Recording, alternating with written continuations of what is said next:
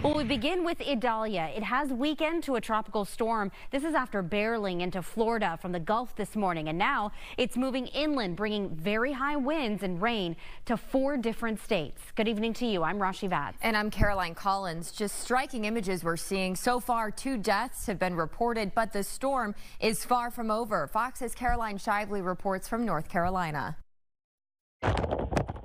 Hurricane Idalia hit Florida's west coast as a monster Category 3 storm early this morning, bringing with it record-breaking storm surge. This is the real deal. You have people's lives that have been at risk. Idalia made landfall in the Big Bend area of Florida, where the Panhandle meets the peninsula, then kept right on rolling. Look at this. This is crazy.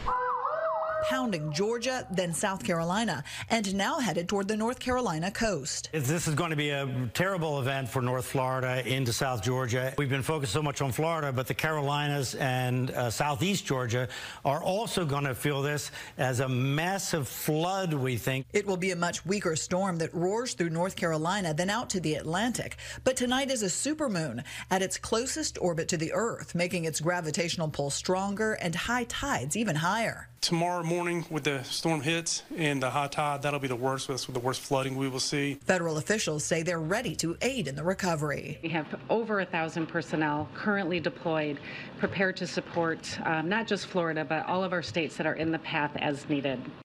Idalia is forecast to roll over us early tomorrow morning. Best case scenario, that hits closer to 3 a.m. low tide than 9 a.m. high tide.